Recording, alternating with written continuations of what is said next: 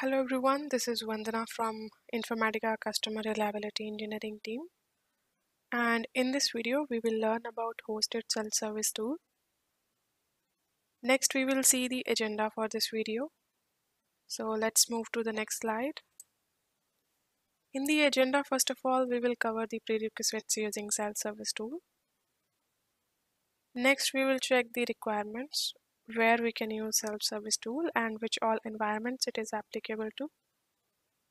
Later we will see the steps to edit properties files, CMX server properties files and CMX cleanse properties files in MDM.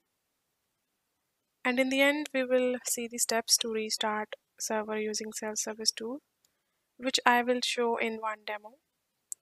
It will be a live demo to restart QA server using self-service tool. Let's move on to the next slide. Prerequisites. First of all, we need S3 access and any end client installed to access S3. I have installed S3 browser and I will use S3 browser to log in into S3. Next, we need the admin credentials, which we will upload under this path in S3. And it will only recognize restart once it will find the admin credentials in that file. Let's move to the next slide.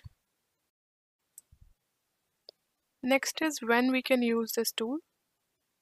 This tool is only applicable for Informatica hosted customers, and customers can restart their single node environments where they do not have PuDI access using self-service tool. Same is applicable for properties file change, CMX server properties and CMX cleanse properties files in MDM.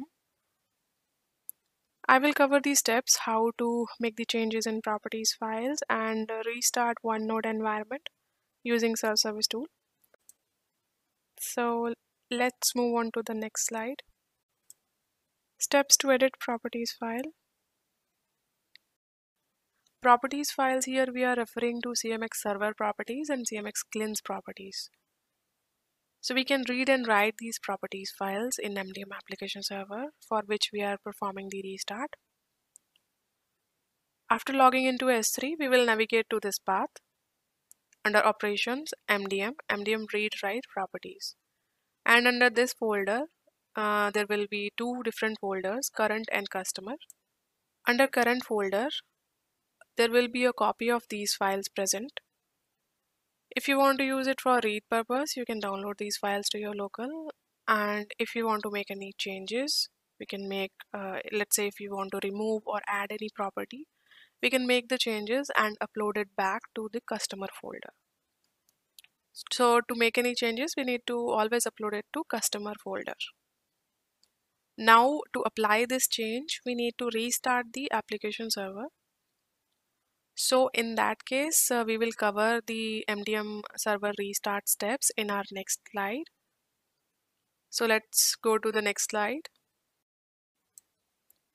Alright, so next let's see the steps to restart server. And after this presentation, I will show you one live demo where I will cover the QA server restart using self-service tool. To follow these steps, we will first of all log into S3 bucket, and after logging into S3 bucket, we will redirect to the path under operations, MDM server restart and customer. Under this customer folder, we will upload one file named execcommands.txt.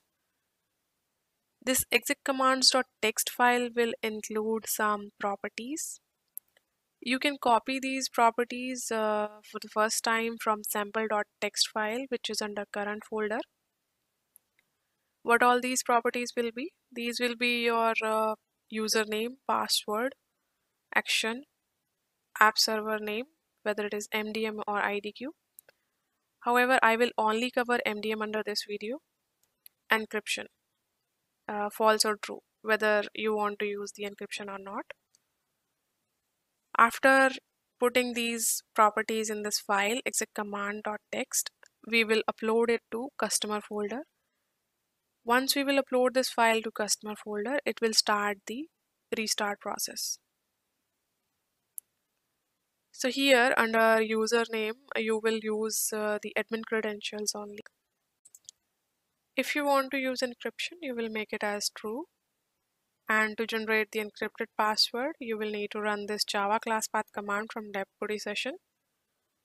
Let's say if you want to run it for QA server, you will add the QA password here and run this Java class path command from dev.putty session. You will see the encrypted password in the output, which you can copy. It will be a long string. You can copy that password and put it in the file. Save this file and upload it to customer folder. Once you will upload the file to customer folder, it will start the restart process. After a few minutes, you will see the file is processing. Let's see the demo next. I'm going to restart QA server using S3 browser. And here I'm logged into QA S3 bucket. And we will navigate to the path as we discussed earlier, where we will have to upload the exec command.txt file, which will have some parameter details. So let's navigate to operations, MDM, MDM server restart, and customer folder. Here we will have to upload that exec commands.txt file. And if you are using this tool for the first time, you can download a sample.txt file which will have the sample details like what we have to include in exec commands.txt file, and we can upload it to here under customer folder. Let's navigate to MDM server restart. So in current folder you will get this sample.txt file. Let's download this file. Let's save the file here with the same name, or we can save it with exec commands, which we have to upload later to customer folder. Let's open this file. Here we will see the username, password, action, which server we are using, and encryption. So here we can use either encryption as false or true. If we are using encryption as true, we have to get the encrypted password.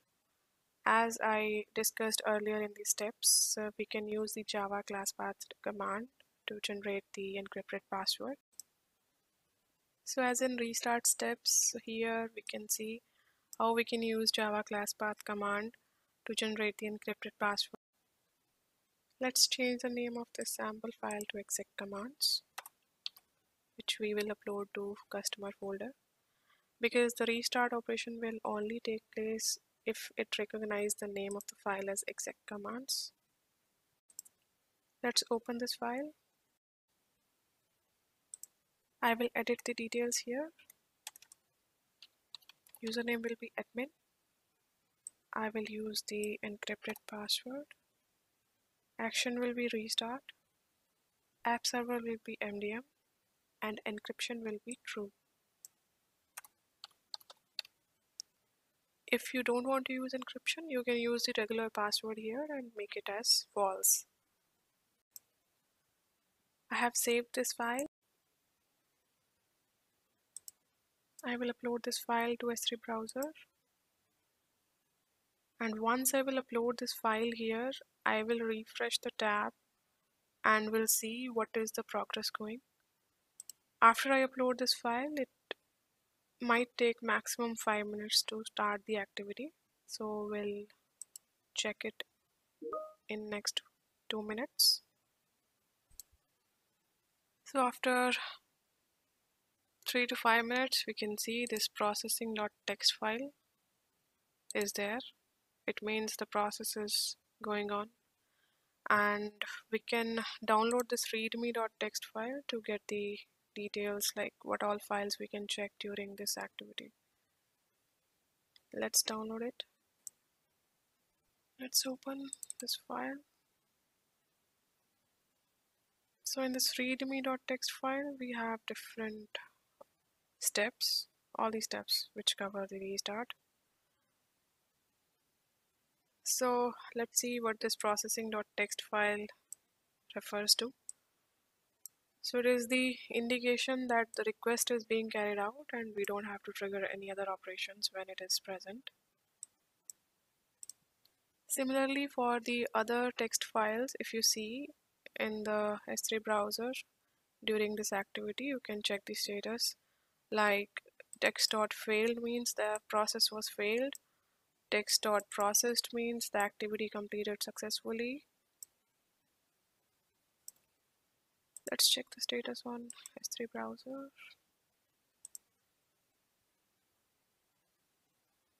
File is still processing. And finally here I can see the processed file.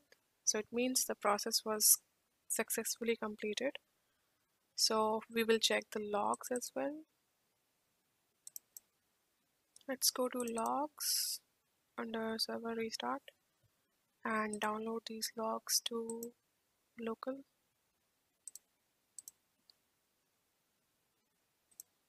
Let's open this logs file. So here we can see the server status and this activity progress, how it went, when it was started, and when it completed. Alright, so this is how the restart from self-service tool using S3 browser is completed. And customers can use this tool to restart OneNote servers for which they don't have PuTTY access. After the restart, you can check all URLs and validate all services. We have reached to the end of this video and I hope you have a better idea how to restart OneNote servers using self-service tool. Informatica shares the detailed steps how to use self-service tool in the handover documents. If you have any doubts, please reach out to us. Thank you for watching this video and thank you for your time. Have a good day.